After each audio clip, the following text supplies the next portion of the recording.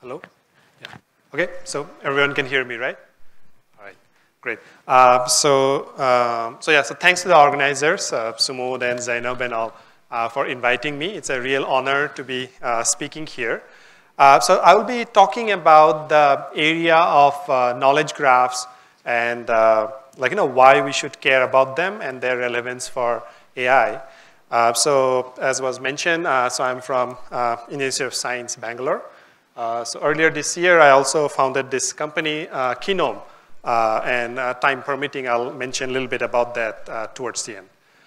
So with the growth of, so before we get there, maybe so if you have to summarize the thesis, research thesis in my group at IISc, it will be that background knowledge is really key to intelligent decision making, right? So with advances in AI and machine learning, we are asking machines and intelligent agents to do lots of non-trivial tasks on our behalf that traditionally humans have been doing, right? So it will be simple things like how I should lift this particular phone from the table all the way to how I should be investing in the stock market. So in order to make those decisions, we utilize our knowledge and context about the world.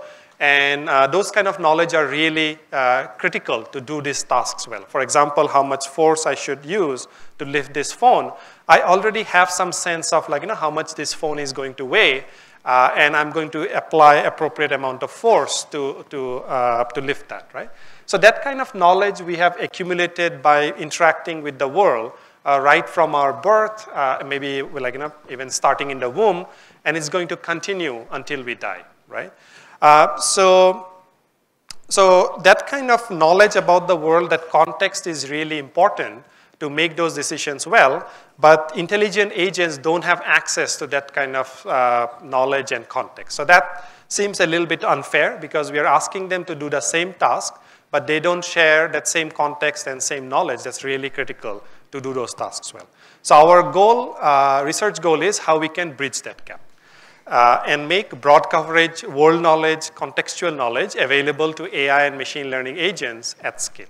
So just to drive home the point and make it a little bit more concrete, let's say I don't have time to go through 10 different news sites in the morning.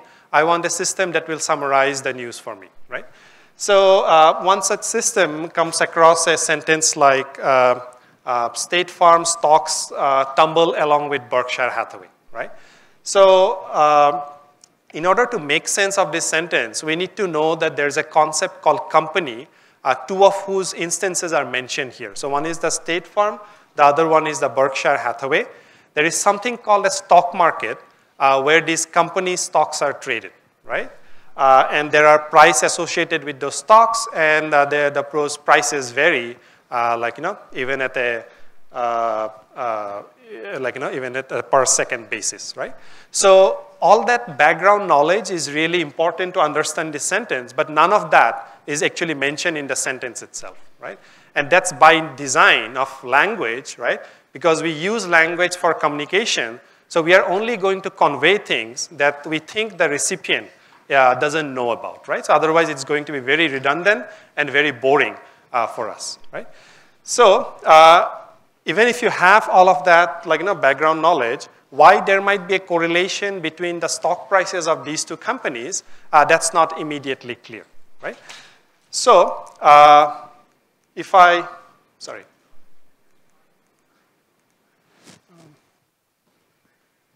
let me just change this pointer. Then the laser is not working here. Just give me 1 second.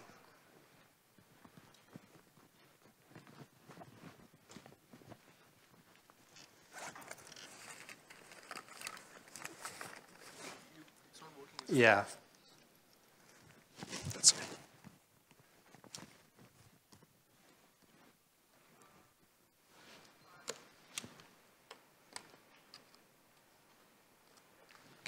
This is... Oh, I guess the laser works, but the screen doesn't. Okay, anyway.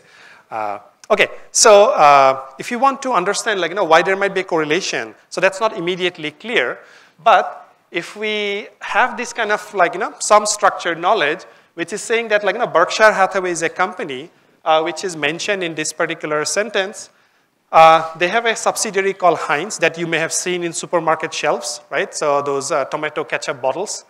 And they are insured by State Farm, which is also mentioned in this particular sentence, right?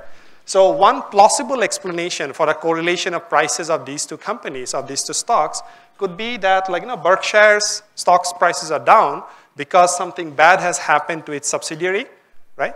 And the losses of that subsidiary is going to get pushed on to the insurance company, so their prospects also don't look great, so that their stock prices also needs to be factored in and lowered, right? So our interpretation and analysis of this particular sentence is probably a little bit more deeper because we have access to this kind of structured knowledge compared to, say, 30 seconds before when we didn't have this kind of structured knowledge available to us, right? So are you with me on that? Right? Yeah. So this kind of like a multi-relational graph that you see, that is actually a fragment of a much bigger graph, and that's what we call as knowledge graph, right? So where the nodes are entities and objects of interest, and the typed edges are the relationships that connect those entities, right? So our goal is, and thesis is, that if we are able to build these kind of graphs at scale, these knowledge graphs at scale, and make it available to AI and machine learning agents, then their performance is going to improve significantly, right? So our research is focused on constructing, maintaining, and applying this kind of knowledge, right? So are you on board with respect to the motivation? Right? Okay, great. So knowledge graph is not like, some abstract academic pursuit. In fact, all of us are beneficiaries of knowledge graphs already, right? So when you search something on Google, you may have seen this kind of panel on the right-hand side, right? So hopefully everyone has seen. So where I search for Accenture here, it quickly tells me a lot of things about their CEO, where they're headquartered, their revenue, and things like that. Now that I don't have to go and read their Wikipedia page and 5 other pages to get the same information, right? So that way, it improves my web search experience. And these kind of panels are called a knowledge panel, which is being served out of a knowledge graph, like the form that I showed you before, that Google has built internally, right? So this is one of many, many such use cases of how knowledge graphs could play a role in improving our lives, right? So the NEL project at CMU, where NEL stands for Never Ending Language Learning, is an ambitious project trying to read web documents on a continuous basis, and which are written in natural language, like English, Hindi, Spanish. NEL currently focuses on English. And the goal is how we can read this entire corpus of English web documents and build this kind of structured knowledge graph, a fragment of which is what you see here, right? So here, so this is a fragment of this much bigger graph that NEL has built by running over more than 8 years now. So it has been running since January 12, 2010. And what you see here are the nodes are the objects, like, Toronto Maple Leafs, their hometown is Toronto, they play hockey, and they won Stanley Cup, right? So I was part of that project before joining IISc, and we continue doing that line of research in my group here. So I won't be going into the details of how NEL works and the internals, because that's a whole another talk on its own. So I'll be talking about some of the more recent work we have done following this line of research in my group at IISc. But if you're interested, you should go and visit this URL, rtw.ml.cme.edu, where RTW stands for Read the Web, right now, as ambitious as it sounds, but that's what NEL is tasked with. Those of you who are on Twitter, you can also follow NEL at this handle, CMU NEL. There are a few thousand followers. We hope most of them are humans, but on Twitter, you don't know what's going on. But NEL tweets things from time to time that it thinks is interesting, these facts and edges and beliefs from here. And these people, or these agents, I don't know, whatever you want to call them, those followers, also give feedback, both positive and negative.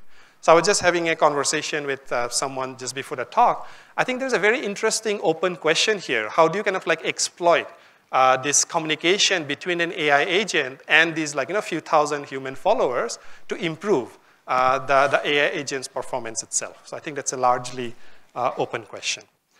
Okay, so there are two views of knowledge. So one is the view of knowledge graphs that I have been motivating all along, which is symbolic. It's easier for us to consume, and it's highly interpretable. The other side, with all these advances in deep learning and representation learning, we have dense representations or embeddings, right? Of the same objects, like these entities and relationships, but not as nodes and edges in a graph, but as points in a high-dimensional space, right? So in this particular case, GM and Toyota and competes with, these are two entities and one relation. So we embed them using something called graph embedding techniques. I'll mention that in my talk later on. So those will be 100, 300 dimensional spaces, and we can project them into 2 dimensions for readability. So we see this as a spectrum. On one side, you have this symbolic, interpretable embeddings. The other side, those may be good for doing inference, but those are not very interpretable. You don't know what's really happening in each one of these individual dimensions. So we see this as a spectrum, and rather than choosing one side or the other, we are interested in how we can go back and forth between these 2 types of representation, because they provide their own respective strengths and weaknesses. And also in the talk, you will actually see some instances of going this back and forth, right? So now looking at the knowledge graph itself, the left side, I would like to point out there are 2 types of knowledge graphs. So one is what are called these ontological knowledge graph. By the way, if you take the sentence Obama was the president of USA, so the joke is that some people wish this was not in the past tense, with everything else. I guess this is getting recorded, so I should not be making those kind of jokes here. Okay, so one is this ontological knowledge graph, where we have some schema, some ontology, and we want to extract and organize this knowledge with respect to that schema and those ontology, right? So we maybe have a precedent of relationship, and we are interested in finding instances of that particular relation, which is like Barack Obama and USA, right? So these tend to be high precision. So the NEL knowledge graph that I mentioned is an instance of the ontological knowledge graph. So they also are canonicalized and normalized, right? So all surface forms of Barack Obama are going to get collapsed into this one node for Barack Obama, right? But the problem is, in order to build this, you need supervision, right? So systems like NEL is trying to cut down on that supervision or training that's necessary, but that still is an initial step that you have to take, right? So on the other side, you have these things called open knowledge graph or ontology-free knowledge graph, right? So this is pioneered by Oren Etzioni and his group in University of Washington, and Mosam from IIT Delhi, who was also in that group and now in IIT Delhi now, has been pioneer in this particular space of open knowledge graph. So the thing here is they kind of represent the knowledge just based on surface forms, right? So in this particular case, that's what I'm putting those in quotes. So Obama will be a noun phrase, was president of the relation phrase, and then USA will be another noun phrase. So the good thing here is that these are easy to build, right? So these are not so much tied to the semantics, primarily based on the syntax of the language. You can get these kind of subject, predicate, object triples. They also are high recall, but the problem is they give you a fragmented view of the world, right? So Obama and Barack Obama are going to be 2 different nodes in this open knowledge graph, right? So which is not a very desirable situation to be in, right? So one of the approaches we are taking, in terms of building this graph is, while that's a good end goal, this is an easier starting point, right? So what we do is we start here and slowly move towards that right-hand side. Let's start with open knowledge graph and then move towards the ontological knowledge graph, and you will see some evidence of that in this particular talk. So I have organized the talk in 3 parts. So one is the problem of relation schema induction. The second is the canonicalization problem.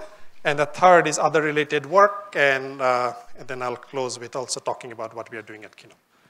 So the first problem is the problem of domain-specific relation schema induction. So many of these actually needs came along when I started at IISc and was talking with people from industry. And I was telling them about NEL, so they said, like, that's great, but what we are interested in is building a domain-specific knowledge graph. Like, I have these documents from biomedical domain or insurance domain or automotive domain. Can you go deep dive and build a specific knowledge model for each one of those different sources? So one of the problems there is if you are given a data set, so they're willing to give us the documents, unstructured documents from that particular domain. So then the question is what type of knowledge I should be even capturing, right? What are the categories and relationships I should be capturing from that particular domain? So this work is focused on doing that. So this is joint work with my PhD student Madhav, former project assistant Uday, who is now doing his PhD in US, and our collaborator Manish from Microsoft in Hyderabad. And these are the two references for this work. So as I mentioned, the relation schema induction problem is given a bunch of sentences from my target domain, so in this particular case, some biomedical or clinical sentences, which says like, John underwent angioplasty last Tuesday, Sam will undergo tonsillectomy, cells that undergo meiosis. Given these kind of sentences, we'd like to infer that there is an undergo relationship between patients undergoing surgery, and there is separate relation, still using that same relation phrase undergo, about cells undergoing different types of division, right? So this becomes a first step towards building a domain-specific knowledge graph in terms of discovering what are the categories and the relations for that particular domain, right? So right now, the mode to approach this is to just go and ask experts in that particular domain. But there are at least two problems with that because experts tend to be expensive, and the limited time that you have access to them, they're only going to give you like a partial listing and not necessarily an exhaustive listing of whatever you need to capture from that particular domain. So we are open to taking those kind of expert inputs, but we'd like to also have an automated method to complete those kind of inputs. By the way, is my terminology okay? Categories, relations, predicates, schemas, is that all fine? Okay. Okay, so we pose this as a tensor factorization problem, this discovery of the relation in the schemas. But before going there, what we do is like, we take these sentences from our domain corpus that our collaborator has given, and then we run these open information extraction tools that I was mentioning earlier. And these kind of tools, given a sentence, will give us triples of this form, right? So if you have like Sam will undergo surgery next Tuesday, this will give us triples of the form Sam undergoes surgery, right? So this is a good starting point, and we run this thing on the entire corpus and collect their counts, right? Now, how many times this particular triple occurred in my entire corpus. So in this particular case, John undergoes surgery occurred like 10 times, right? So we extract and aggregate these counts and then represent this information in the form of a tensor. So if you're not familiar with tensors, you can just think of tensors as higher order generalizations of matrices, right? So in case of matrix, you have two modes, but tensors have like more than two modes. And in this particular case, we have a three-mode tensor, right? So one mode corresponding to our noun phrases like John, cells, cell, Sam. Another mode corresponding to our relation phrase, which in this particular case is just undergo, and then the object, right? So which is like surgery, division, and all. And then the IJK, like one particular cell along with taking I along one mode, J along another mode, K along the third mode, is going to represent some normalized counts that we have aggregated from the corpus, right? So that's how we construct that tensor, right? So now this relation schema discovery problem, we'll pose this as a tensor factorization problem. So what do we want to do? So given these noun phrases, we'd like to discover what kind of categories are there, right? So maybe induce some category called A2, which would be kind of like the patient category. Then there are some surgery category A4. So this is the induction of the category. And then we'd like to discover how these categories are related with each other, and which will finally form the schema that we are interested in building, right? So we do this category induction and the schema induction problem all as part of one joint optimization, which is the tensor factorization. So we experimented with different types of factorization, but we found this Rascal to be the most effective. So Rascal has been utilized for many, many years now, but this is the first application of Rascal type factorization for the schema induction problem.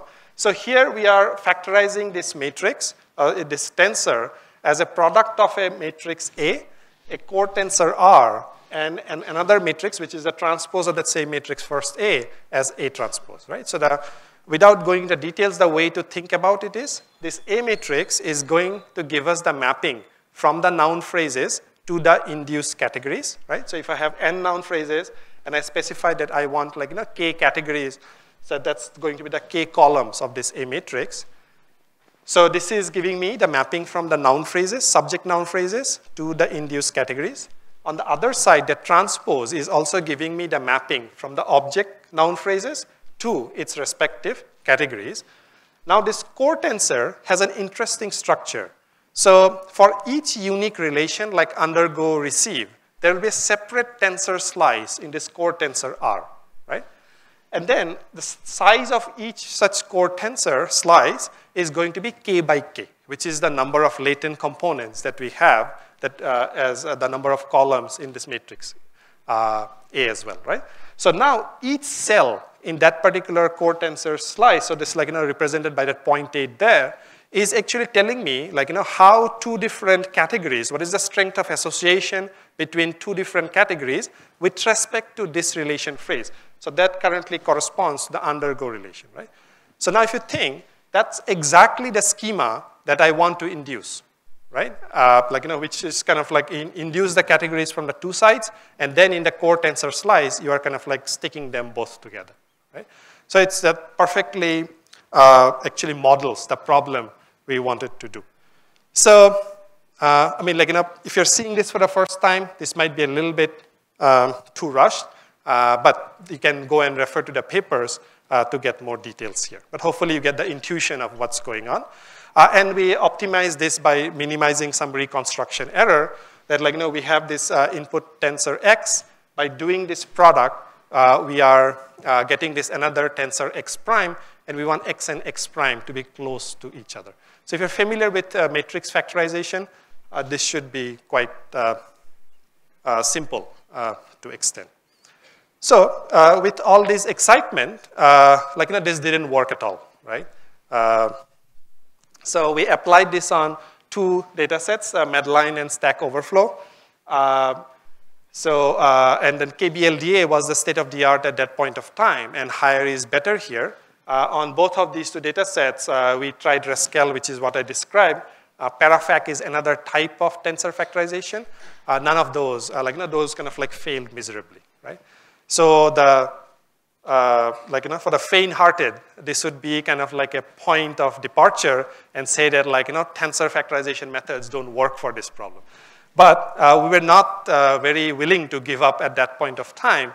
And based on our prior work on matrix factorization type of methods, we realized that most of these factorization style methods are highly non-convex, and it's very easy for them to get stuck in local minima, right? So somehow, if you can put the right type of constraints, we can kind of make progress and go towards the right type of solution. So that's what we actually started doing. So we incorporated three types of side information. So I'm going to talk about one now. So one is the relation side information. So let's say from our domain knowledge or by utilizing some word embeddings and all, we discovered that undergo and receive are very similar relations for this particular domain, right? So now what we do is we say that since these two relations behave similarly, so their schemas also should be similar to each other, right? So schema for a relation here corresponds to this cotensor slice, and we basically regularize and say that hey, during doing this factorization, their respective slices should be also very similar to each other. And then we do a joint factorization of not only the tensor, but also the same latent components. We'll also have to explain this side information matrix corresponding to the relation, right? Similarly, we add noun phrase side information as well. And also we impose non-negativity, again, based on past experience, because we knew that that's usually works well.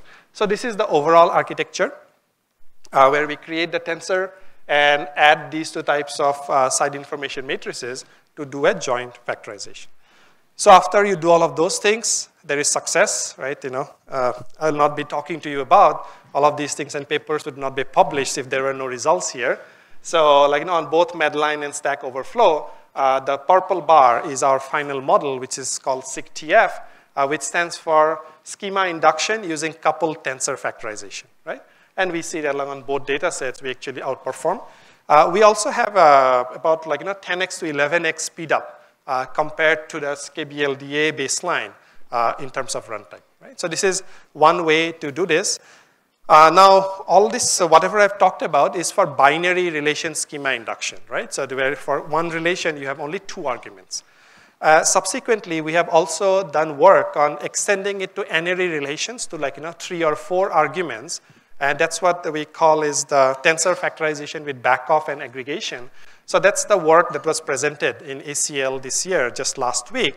That again, follows the tensor factorization scheme, but has some additional complexities that comes up because of sparsity when you go to even higher number of modes, and we have some mechanisms to handle that using some backoff mechanisms.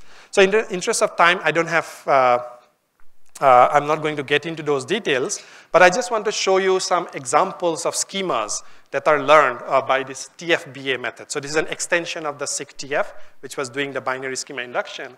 So now in this shootings data set, it's able to identify, come up with this identification, victim identification relationship that has these 4 different categories, where the first one is police or the authorities. Second argument is recognizing some victim at a particular time and at a particular location, right? So these are kind of given by these different vectors. So we show these to human annotators, and they give us judgments. That's what you see, those valid and invalid. We aggregate all of those scores, and that's what we were plotting in that previous slide, right? So if you're interested in building domain-specific knowledge graphs and you don't have good access to domain experts, then discovering the schemas automatically is important. And here we have presented a tensor factorization-based method to do this.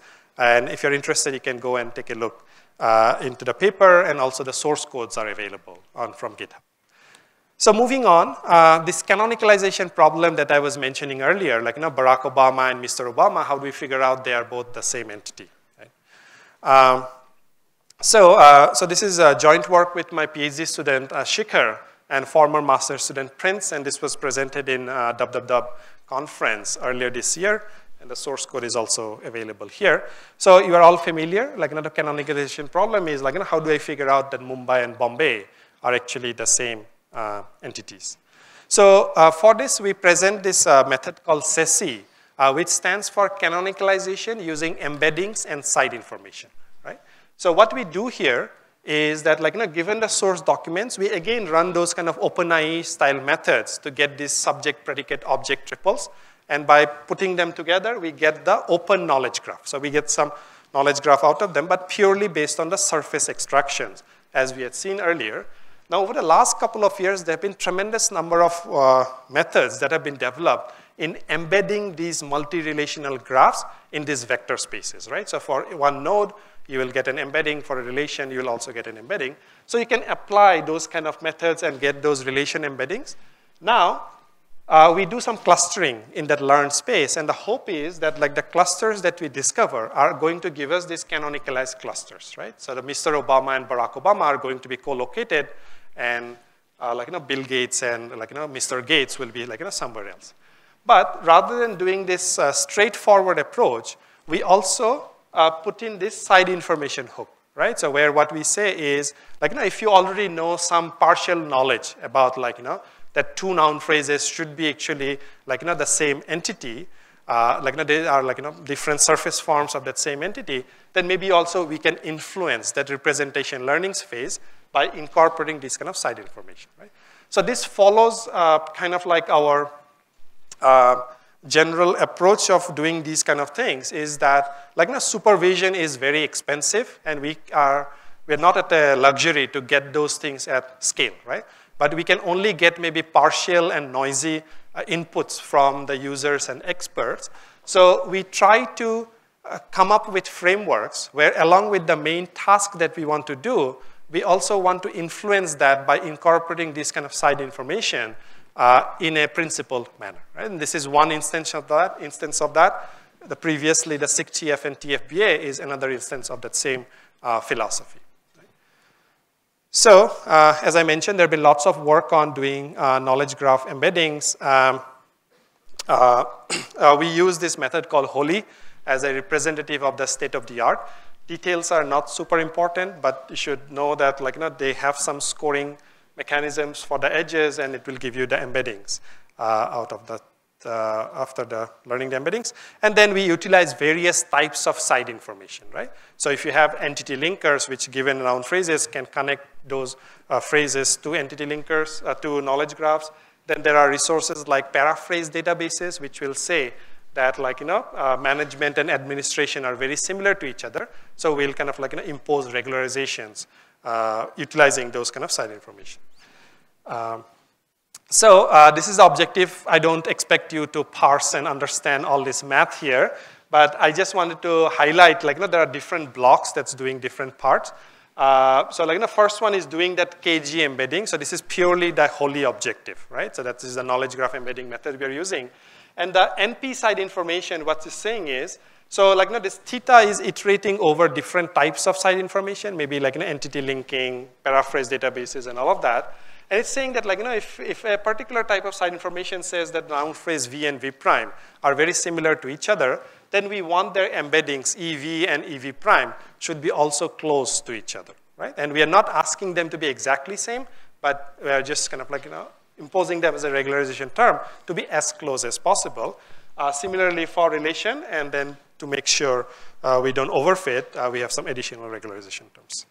So this is what the method looks like. IDF was the previous state-of-the-art. So this is a work by Kevin Murphy from Google and Fabian Sukhanek and his students from France. So this was in the pre-representation learning, pre-embedding world, right? So everything was done in the surface form. So that's what the performance you get. If you utilize each one of these side information, so those are the respective performances you get. But what we are able to do is, by learning this representation of these noun phrases and relation phrases in a controlled way, we are able to learn some better representation of them, which ultimately gives us better canonicalized clusters. Right? And that's getting reflected, and we get about 15% absolute boost in performance. So here are some qualitative examples. So from that high dimensional representations that we are learning, we are projecting them into lower dimensional space. And for noun phrases that are co-mentioned with each other, that's model's way of saying that I think they kind of belong to that same canonical cluster. So it's able to learn some interesting patterns like GlaxoSmithKline and GSK are kind of occurring very close to each other. So model thinks those are different forms of the same entity. But if you thought of doing this as a string matching, those would look very different from each other, right? So if you did edit distance, those will be very far apart from each other. But by learning representations in a controlled way, we are able to bring those two together, utilizing the structure of how that particular phrase is related to other phrases. So there's a 5 minutes or 10 minutes? 10 minutes, okay. Okay, so similarly, we also have do relation phrase embeddings. One thing I didn't know before this is that Sakyamuni is another name for Buddha. How many of you knew that before? Okay, so maybe 20 of you. So Ceci is already teaching you something new, right? And of course, not all problems are solved. We have errors like this here. Toyota and Nissan are also proposed to be canonicalized versions of each other, but of course, that's not true. But that could be because maybe we have sparsity about those entities in the graph, so we were not able to learn the representations well. But anyway, canonicalization is a very important problem, shows up in all places. Whenever you have situations where data is being generated from different sources, right now where there is no prior agreement on the terminologies, this kind of fragmentation problem occurs, and you can utilize these kind of Ceci-style models on that problem. So I'll just briefly mention on some other works we have been doing here. So one is that, as I mentioned, there have been lots of work on learning these embeddings, knowledge graph embeddings over the last couple of years. And most of them were motivated by whether I can get some improvement in prediction performance in various tasks. But with this importance of explainability, interpretability, and all of that, no one had looked at what kind of vectors are being learned by these methods. So in the first work of this style, we actually looked at what kind of embeddings, what is the geometry of the embeddings that are being learned by these methods, and how these vectors are laid out in space and things like that. So we have some interesting observations that's documented in this ACL 2018 paper that you can go and take a look. Another interesting problem that we looked at is the problem of timestamping documents. So this is motivated by the fact that time is important for knowledge. Right? Most facts are not universally true. They have certain lifespans. So one sub-problem there is given a document, how do you figure out in what particular year that particular document was mentioned? So in this particular case, we are saying something like some form of taxation happened in 1995. 4 years after the IOC approved it, right? The true date of publication is 1999 in this particular case, and the model has to somehow figure out that 1995 plus these 4 years is necessary to make that inference, right? So compared to other state-of-the-art baselines in this particular case, they get confused by this 1995 and put most of their mass on that, which is the year after 1995 and predict 1996. But our model, which is the neural data, puts a lot of its maths on the right answer. So in order to do this, we use this graph convolution networks, which is, if you're not familiar with them, these are deep learning method applied over graphs, right? I guess nowadays you don't exist if you don't do deep learning. So this is our way of tick marking that. But we do a lot of work in representation learning and deep learning in the group. But what's remarkable is that we are able to get about 18, 19% absolute boost in performance for this timestamping prediction problem. So this bursty sim data was the previous state of the art, and neural data is our proposed method. In actually some subsequent work by utilizing attention, we are able to get even more improvement in performance. So this is just to show that also the predictions that we are making, even the errors, those are not as crazy or as bad as compared to these other baseline methods. So again, if you're interested, you can go and take a look at the ACL paper. So in my group, we are doing lots of work in and around knowledge graphs, as you can see. Some of them I have talked about here. We're also doing work on neural distance supervision, where deep learning methods have been very successful when you have tremendous amounts of training data. But in our situations, where we are interested in so many different types of knowledge, we cannot provide a million instances for each and every one of those, right? So we are interested in how we can adapt deep methods, but work with what are called the silver training data, which are noisy and less quality, than the gold training data, which is highly curated by humans. More recently, we have also worked on problem of data augmentation using paraphrasing style models, utilizing these generative adversarial networks, which have been very popular and successful in images, but not so much in case of text, or at least success cases are yet to come up, and I think we have some interesting direction there. So it's not all work, we also have fun. So currently this is the composition of the group, and even though we have been in existence for just about 3 years now, so people have gone on to graduated and gone on to do interesting works in other academia and industry worldwide. So to wrap up this part, we are interested in how we can go from strings to things, right? From unstructured data to these kind of structured repositories, knowledge graphs. This is not a one-step process. New knowledge is constantly becoming available, so maintenance is a very important component. Construction of the graph itself is not the end goal, because we want to improve the decision-making capabilities of these intelligent agents by utilizing this providing them with this kind of world knowledge and context knowledge.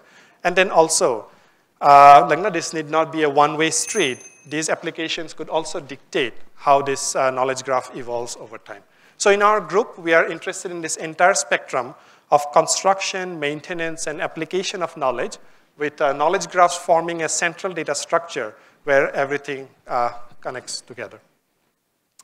So in order to do this, our work spans the areas of machine learning, natural language processing, and large-scale data analysis.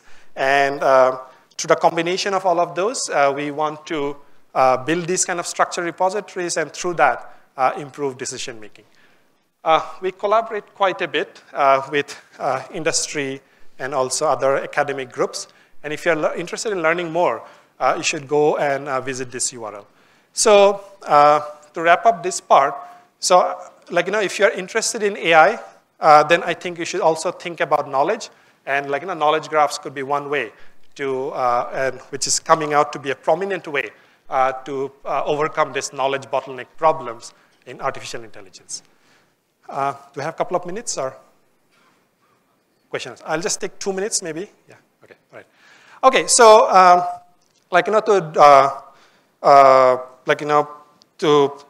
to help enterprises with this kind of need for knowledge and knowledge graphs, I founded this company earlier this year, or actually late last year, but we really started doing the work earlier this year called Kinome, which is like an enterprise knowledge graph company. So we are focused on enterprises, and so we see that there are two big problems in enterprises, where one is the big data, which we are probably all very familiar with, right? So most of the enterprise applications run over structured data, and there could be volumes of it. But then there is also the problem of dark data, which enterprises are collecting as part of their day-to-day operations, but not deriving as much value out of them. So these are things like emails, chat communications, presentations, research manuals, maintenance reports, customer interaction. So those are all inside the company, but also outside people are talking about your products, your services. So how do you kind of read through all of those and create some sort of unified knowledge model so that a lot of your business decision making could be run on top of that? So Kinome is focused on how we can help enterprises make sense out of this heterogeneous, big, dark data.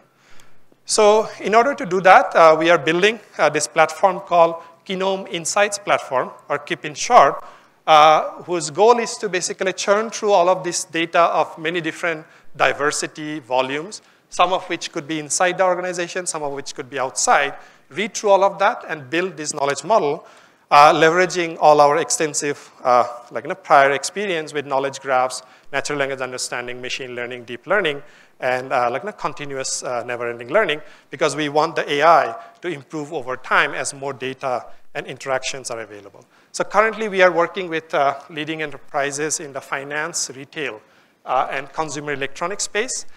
So just to give you a highlight, one instantiation of this framework, so we have built this in collaboration with a company based out of Singapore, this tool called Track Crypto, which is trying to estimate the cryptocurrency prices, right? So as opposed to standard stock market where you have fundamentals, the company structure is there, a lot of the cryptocurrency prices are influenced by what kind of chatter goes on the web, and all of that is over unstructured channels, right? So these are Twitter's, Telegram channels, and all of that. So that's a perfect fit for what we want to do. So we have built this instantiation of KIP, which is trying to do these social sensing signals out of these diverse amounts of data, and then trying to do price predictions, not only based on the historical prices, which is structured, but also incorporate useful semantic signals from this unstructured data to do those predictions better. And through various types of backtesting results, we see that this is helpful. So we have a private beta launch coming up in this. So anyway, so if all of these things or any of these are of interest to you, please come and talk to me. And also these are my contact information. So thanks for your time. And if you have any questions, do we have some time? Sorry, we don't have time. Oh, we don't have time. Okay. But I'll be around. Yeah. I'll be around, yeah. So please feel free to come and talk to me. So thanks again for your time. Thank you, Professor. Thanks for the wonderful talk. Sorry, we really